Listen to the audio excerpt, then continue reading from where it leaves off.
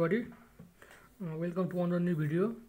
यो भिडियोमा हामीले ब्रास कटसँग रिलेटेड न्युमेरिकल गरेका रहेका छौँ। स्टर्टसँग रिलेटेड आर्चिङ भन्ने च्याप्टरमा हाम्रो फाउन्डेसन इन्जिनियरिङको रहेको छ। सो स्टर्टसँग रिलेटेड हामीले यो न्युमेरिकल हेर्नेछौँ। यो भन्दा लास्टमा पनि हामीले चाहिँ एउटा न्युमेरिकल गरेका थियौँ। सो यदि तपाईँले चाहिँ त्यो न्युमेरिकल हेर्नु भएको छैन भने आई फर्स्ट रिकमेन्ड कि प्लिज तपाईँ त्यो भिडियो गएर हेरिदिनु होला। त्यसपछि तपाईँले यो भिडियो हेर्नुभयो भने तपाईँले क्लियरली बुझ्नुहुनेछ। ओके, र यसको लिङ्क पनि मैले लास्ट भिडियोको यो चाहिँ सेकेन्ड न्युमेरिकल छ, फर्स्ट न्युमेरिकलको भिडियो लिङ्क मैले डिस्क्रिप्सन बक्समा राखिदिनेछु, त्यहाँबाट पनि तपाईँले हेर्न सक्नुहुन्छ। Okay, so let's see. यहाँ क्वेसन रहेको छ र यो क्वेसन भनेको पोखरा युनिभर्सिटीको 2018 मा सोधिएको छ। ओके, र यस्ता क्वेसन चाहिँ रिपिटेडली इक्जाममा सोधिरहेको छ हैन। सो तपाईँले चाहिँ लास्टसम्म भिडियो हेर्नु होला। र तपाईँ चाहिँ च्यानलमा नयाँ आउनुहुन्छ भने च्यानललाई सब्सक्राइब गरिदिनुहोस् र भिडियोलाई लाइक गरिदिनु होला। Okay, so let's see. For 8 metre deep and 6 metre wide breast cut, यो जुन ब्रेस्ट कट भनेर दिएको छ त्यो चाहिँ ओभरअल हाइट कति छ, 8 मिटर छ र विथ कति छ त वाइड 6 मिटरको वाइड छ। Draw the earth pressure इन्भलप, earth pressure इन्भलप चाहिँ ड्र गर भनेर भनेको छ। डिटरमाइन द स्टर्ट लोड, र स्टर्ट लोड डिटरमाइन गर। The first start is at 1.5 metre below, first start के छ त 1.5 मिटर बिलो छ ग्राउन्ड सर्फेस हैन। And centre to centre spacing along depth 2.5 metre, centre to centre कति छ 2.5 दिएको छ। गामाको भ्यालु तपाईँलाई कति दिएको छ 18 दिएको छ, सीको भ्यालु 30 र यो चाहिँ मैले भनिहालेँ। सेन्टर टु सेन्टर स्पेसिङ कति छ त अलोङ डेप्थ थियो त, centre to centre spacing along length कति छ त, अलोङ लेन्थमा चाहिँ 2 मिटर दिएको छ, तर चाहिँ अलोङ डेप्थ 2.5 दिएको छ। ओके, सो यो चाहिँ 2.5 हुने भयो, यो 2.5 हुने भयो। ओके, त्यो चाहिँ तपाईँले बुझ्नुभयो होला। र यो माथिको 1 मिटर छ र तलको चाहिँ 1 मिटर छ। ओके, र यो कति भयो त 2.5 गर्दा 8, अनि यो चाहिँ तपाईँको चाहिँ 1.5 छ है। त्यो क्वेसनले कति भनेको छ, यहाँ 1.5 भनेको छ, सरी यो 1.5 छ। ओके, सो यो गर्दा कति भयो टोटल ओभरअल 18 भयो, 8 भयो। अब चाहिँ हामीलाई के दिएको छ त, गिभनमा सी इक्वल टु 30 दिएको छ, gamma equal to 18, centre to centre spacing 2 metre. मैले तपाईँले फर्स्टमा के भनेको थिएँ त, फर्स्ट न्युमेरिकलमा कि सबभन्दा पहिलो काम भनेको हाम्रो गामा एच बाई सी निकाल्ने हो। So gamma equal to 18 into H भनेको 8/3, यो के छ त 4.8, 4.8 के हो त लेस देन 4, ग्रेटर देन 4, 4 भन्दा बढी छ भने त्यो के हुन्छ, सफ्ट टु मिडियम क्ले हुन्छ, मैले तपाईँलाई भनेको छु। सो सफ्ट टु मिडियम क्लेको लागि चाहिँ मैले के भनेको थिएँ तपाईँले, यदि सफ्ट टु मिडियम क्ले छ भने हाम्रो चाहिँ प्रेसर डायग्राम स्ट्रेस डायग्राम कस्तो बन्छ त यस्तो बन्छ हैन। किन भन्दा गामा बाई एच बाई अनि अहिले के छ त 4/4 भन्दा बढी छ। सो के हुने भयो त सफ्ट टु मिडियम भयो। यदि 4 भन्दा कम आएको भए हाम्रो चाहिँ यस्तो डायग्राम बन्थ्यो हैन। यदि क्वेसनले स्यान्ड भनेको भए हाम्रो चाहिँ यस्तो बन्थ्यो। सो अहिले के भयो त हाम्रो सफ्ट टु मिडियम क्ले हुने भयो। त्यसको लागि हामीले चाहिँ के गर्छौँ त, प्रेसर निकाल्नको लागि गामा एच माइनस 4c गर्छु वा 0.3 गामा एच गर्छु। यो दुईटा भ्यालु हामीले चाहिँ निकाल्छु। यो दुईटामध्ये कुन लिने त त्यो पनि मैले तपाईँलाई भनेको थिएँ लास्टमा। सो त्यो भिडियो गएर पहिला हेर्नु होला, बेसिक कन्सेप्ट र कुराहरू मैले डिटेलमा भनेको थिएँ हैन। अहिले पनि मैले भनिदिइहालेँ, यो दुईटाबाट जुन भ्यालु चाहिँ ठुलो आउँछ त्यो भ्यालु हामीले लिने हो यसको लागि हैन, एक्टिभ प्रेसरको लागि। So let's see.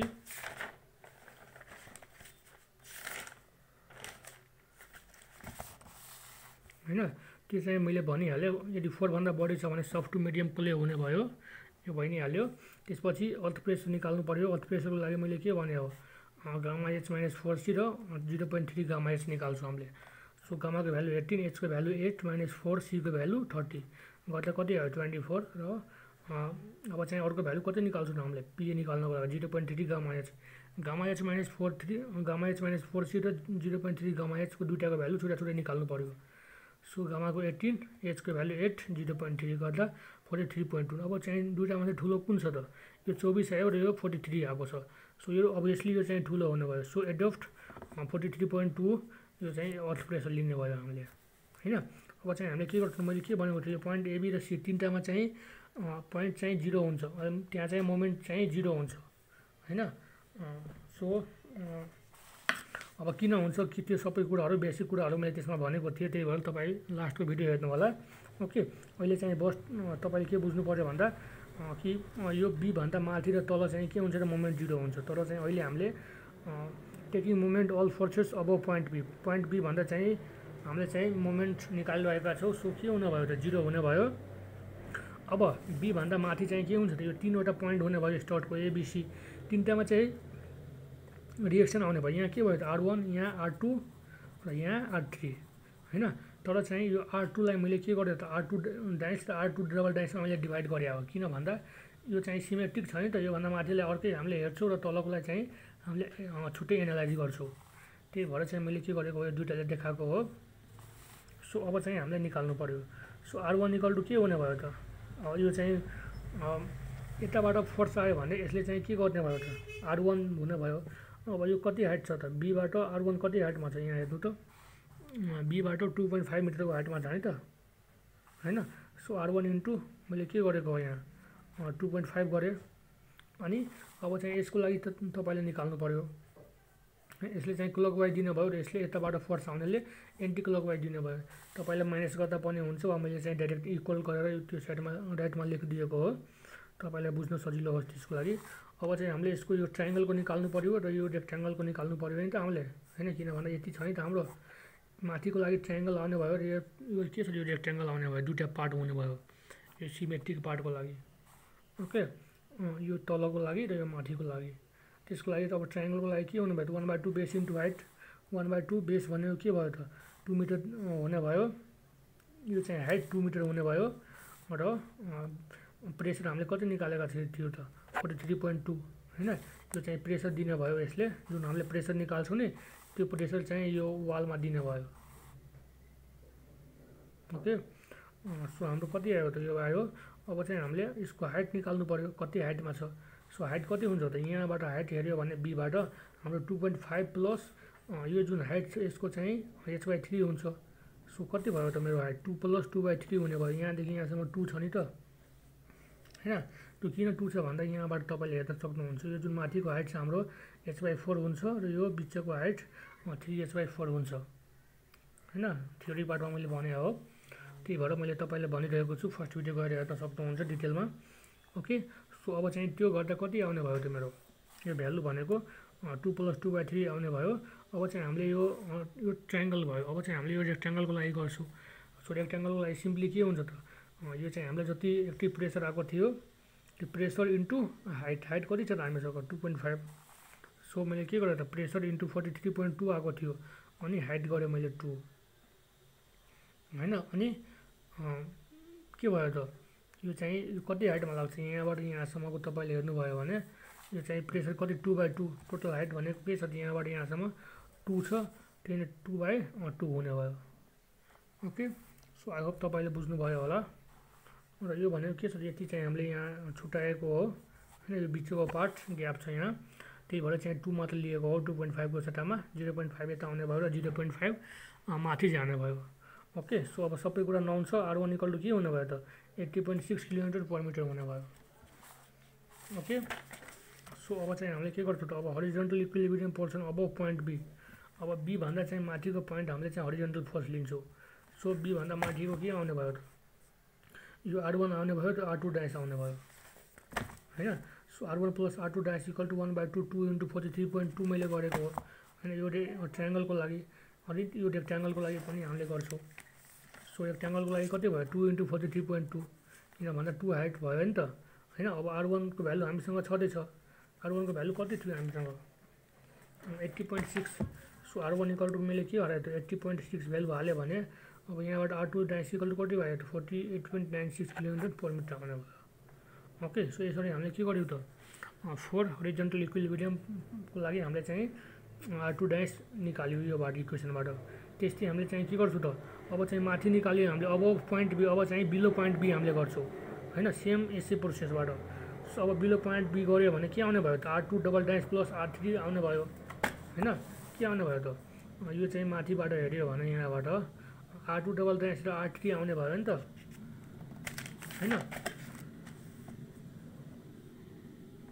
सो कति भयो त हाम्रो हेर्नु त यो आउने भयो, यो इक्वल टु कति आउँछ त 43.2 × 2.5। यो किन यति मात्र आयो भन्दा यसमा चाहिँ ट्रायङ्गल पोइन्ट थियो नि, तर यसमा चाहिँ ट्रायङ्गल छैन हाम्रो, मात्र 80 पार्ट छ हैन।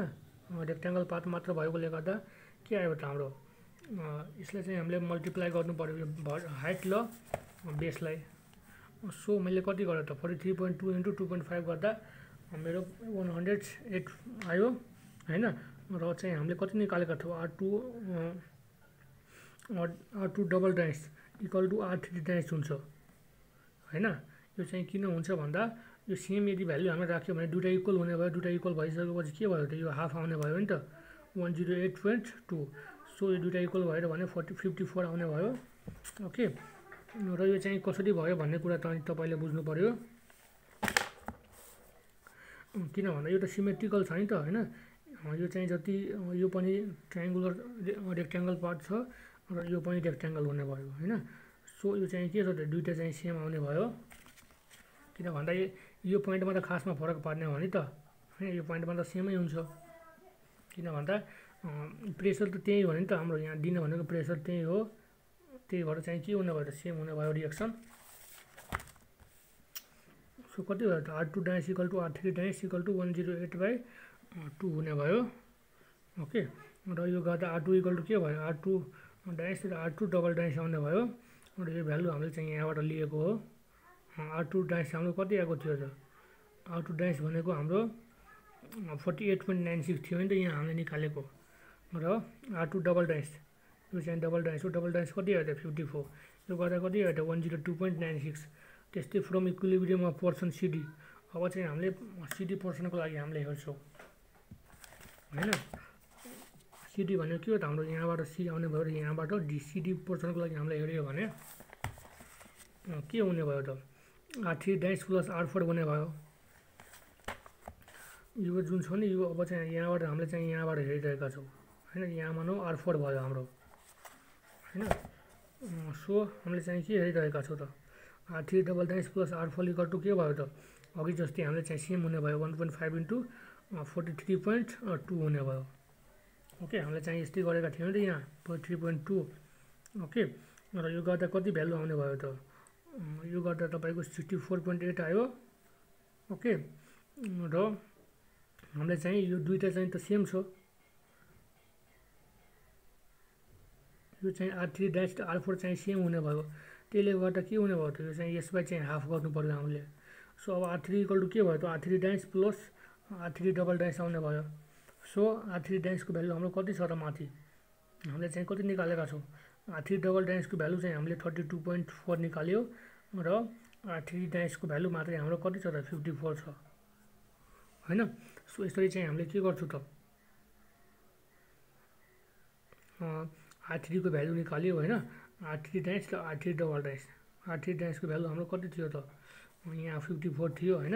र R3 डबल डाइसको भ्यालु हाम्रो चाहिँ कति थियो त 32.4। सो यो गरेर कति आउने भयो त R3 equal to 86.4।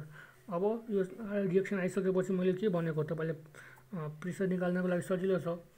Pressure equal to R into S गर्ने हो सबैलाई रिएक्सनलाई हामीले चाहिँ यो जुन सेन्टर टु सेन्टर डिस्टेन्स दिएको छ हैन अलोङ लेन्थ त्यसले चाहिँ हामीले डिभाइड गर्ने हो।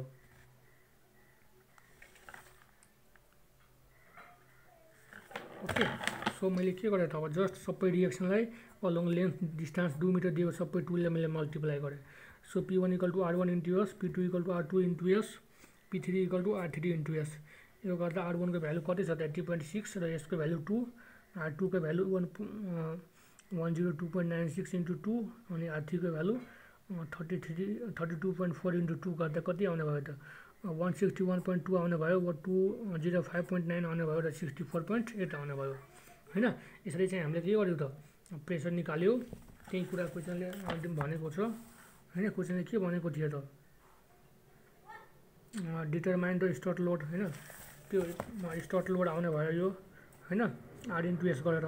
अब म्याक्सिमम बेन्डिङ मोमेन्ट पनि भनेको छ। सो म्याक्सिमम बेन्डिङ मोमेन्ट मैले के भने हो R2S²/8 हामीले जहिले पनि यो फर्मुला युज गर्ने हो। तपाईँ जहिले पनि यो याद गर्नु होला। अनि R2 को भ्यालु कति छ त हामीले चाहिँ R2 को भ्यालु यहाँ हेर्न सक्नुहुन्छ 102.9 इन्टु S को स्क्वायर भनेको 2 को स्क्वायर/6 8 गर्दा कति आयो त 51.48 आउने भयो ओके, सो यसरी चाहिँ हामीले के गर्छौँ त म्याक्सिमम बेन्डिङ मोमेन्ट पनि निकाल्न सक्छौँ। आई होप तपाईँले बुझ्नुभयो होला। हल्का चाहिँ न्युमेरिकल लामो छ होइन, तपाईँले चाहिँ कन्फ्युज नभइकन तपाईँले कन्फ्युज हुनुभयो भने ब्याक गएर फेरि हेर्नु होला। Thank you very much, C you in next video. तपाईँलाई भिडियो कस्तो लाग्यो कमेन्ट बक्समा गएर कमेन्ट गरिदिनु होला। Thank you, C you in next video.